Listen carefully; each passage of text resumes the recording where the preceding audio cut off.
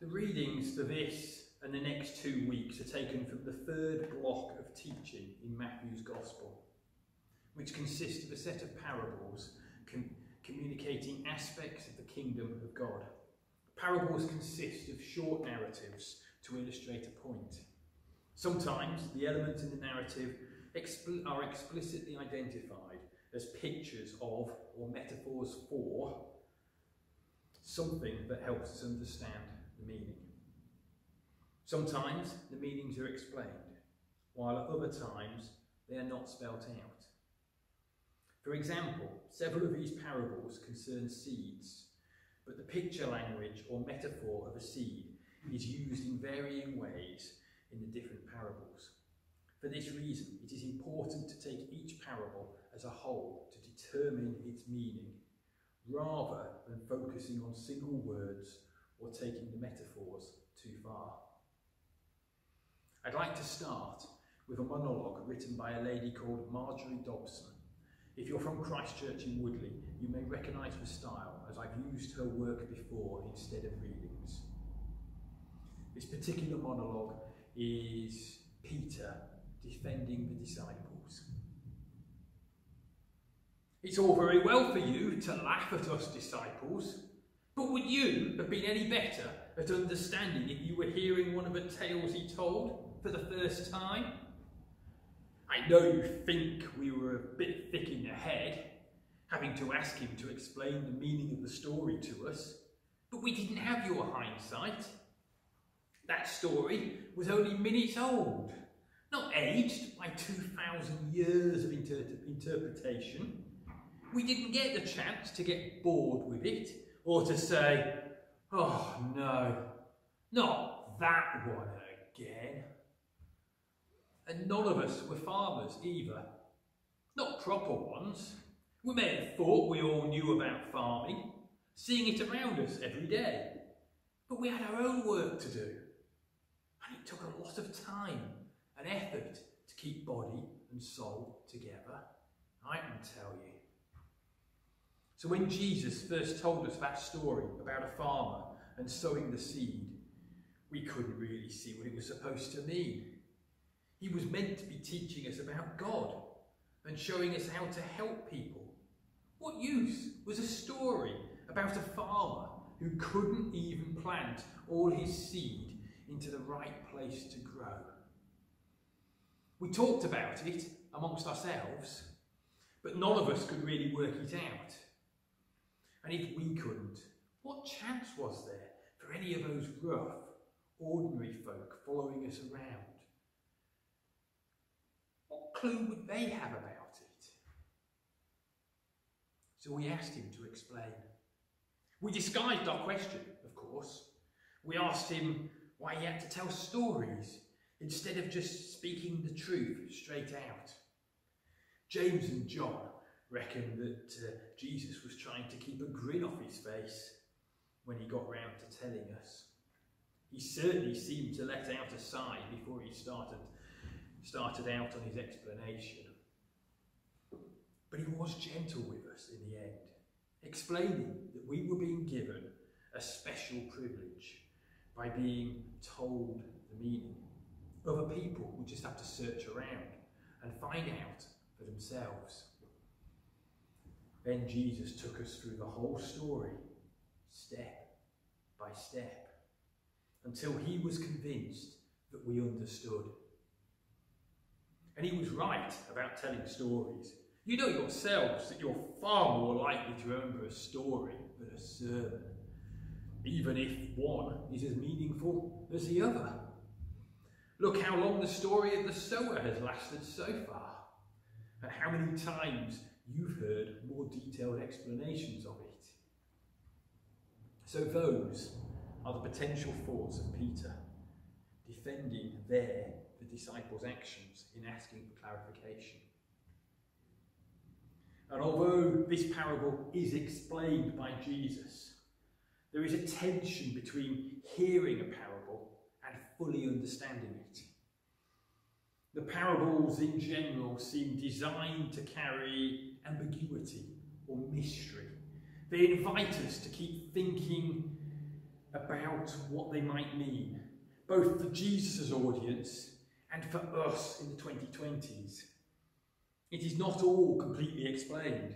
We need to think about what the forms are in our contemporary world and what forms of persecution might draw someone away from God.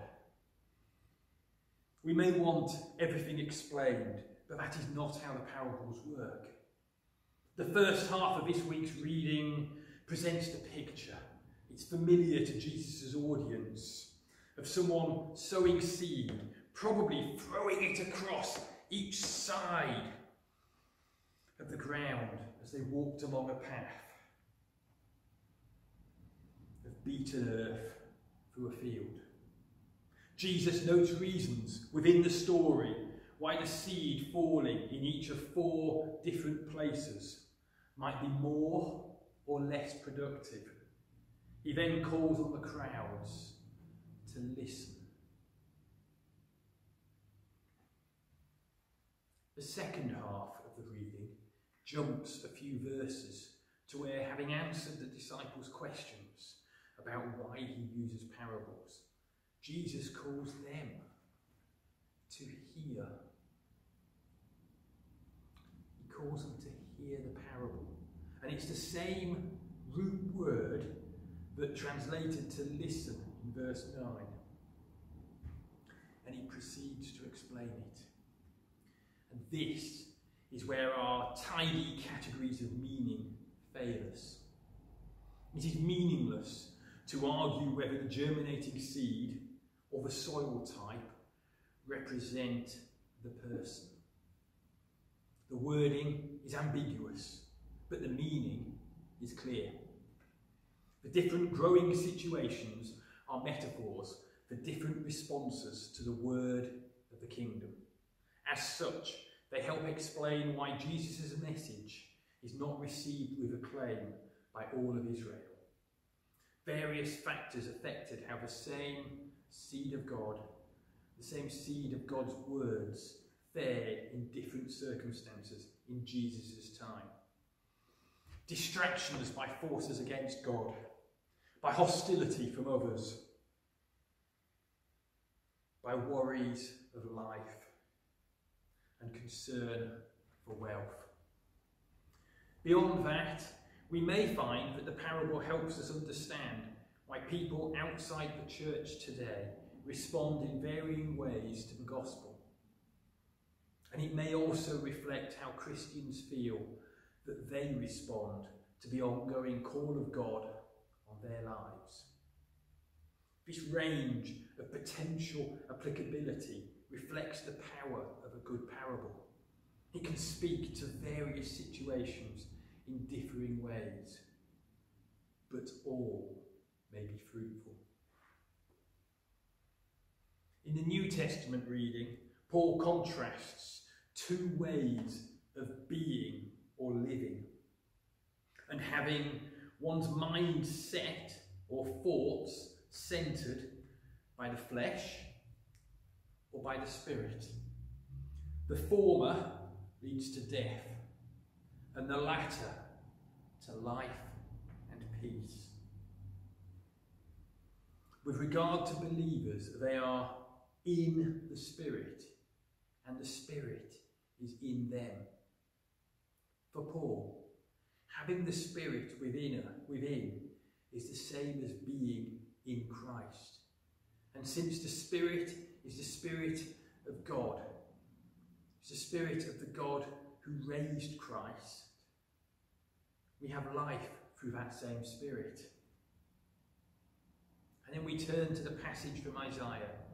It uses picture language of rain and snow, watering the earth and producing growth as an illustration of God's word, always achieving whatever God intends.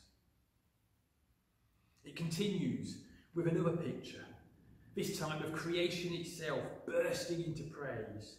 Here, as elsewhere in the scriptures, there are reminders that all created entities may be understood as responding to God in some way.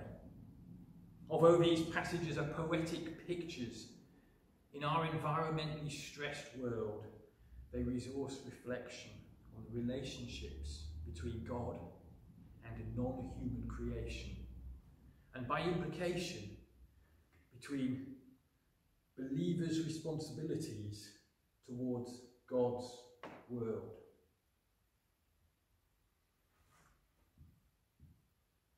We use pictures to communicate ideas all the time.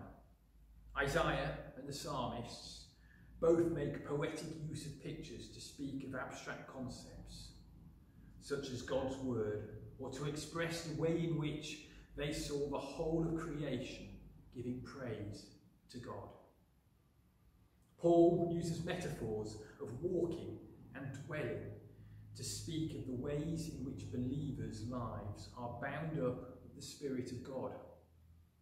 Jesus, the master storyteller, conjures up pictures to communicate deep truths about people and about the work of God. Now let's look at that gospel reading again. Gaze on this field. It's easy to imagine, for Jesus has painted such a detailed picture. You may pass through such fields when you walk the dog.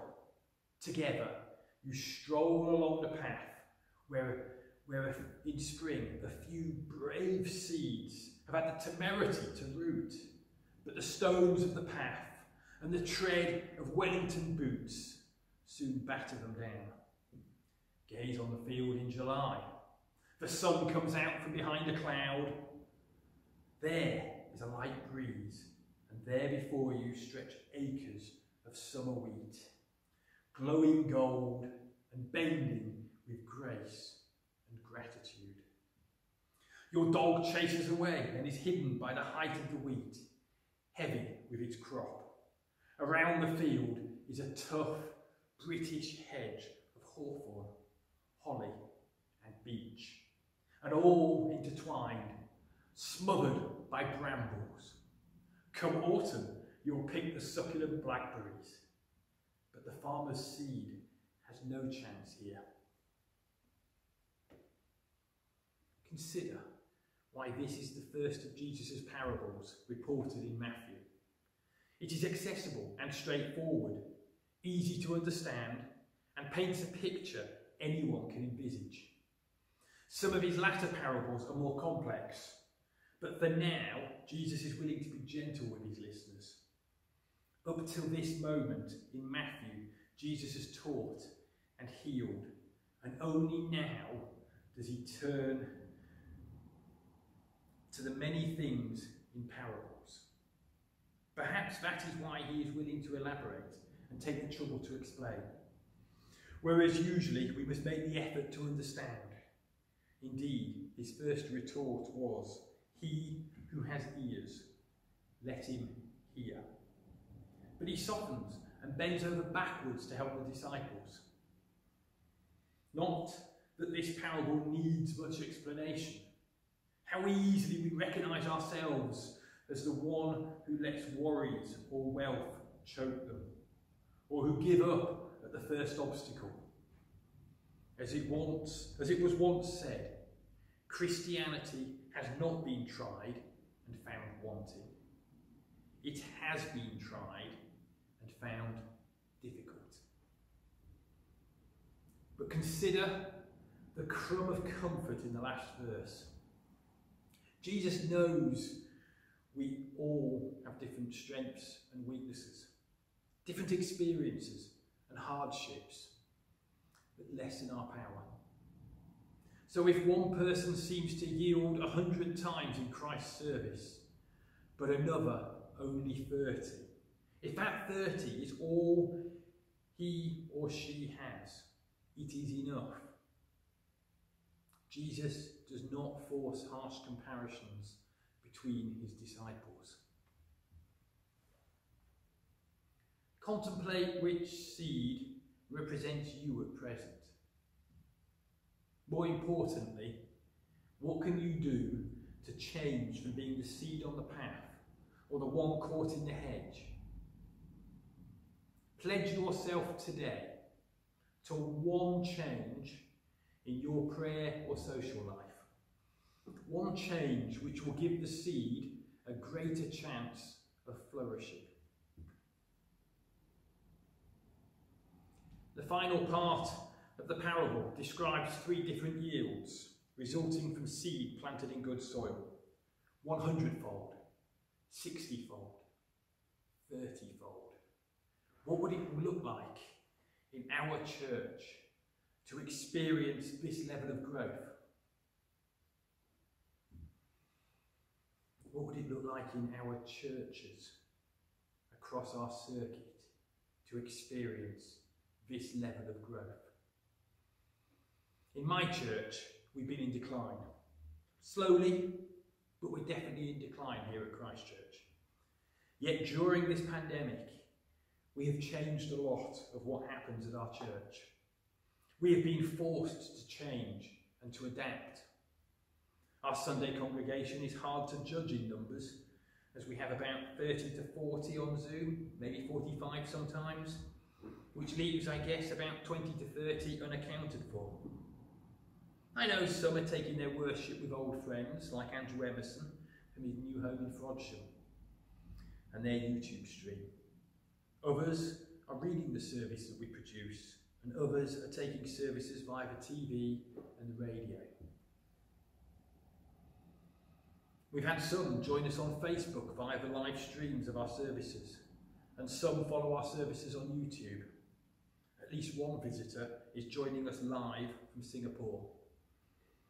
Had it not been for being forced to make changes, these new avenues would not be out there connecting with people. But looking closer to home, I, and I know others, have really enjoyed connecting with our community via the plant swap table that we've got here at Christ Church, and the food bank and CCA collection point that we're running via our car park. It has been nice to see people stop on their way to the shops or on their way back. It has been good to connect with them, to chat and be able to share our God's love with them. The question is, are we equipped to help nurture the seeds that are sown? Can we be the tool God uses? Back to the parable.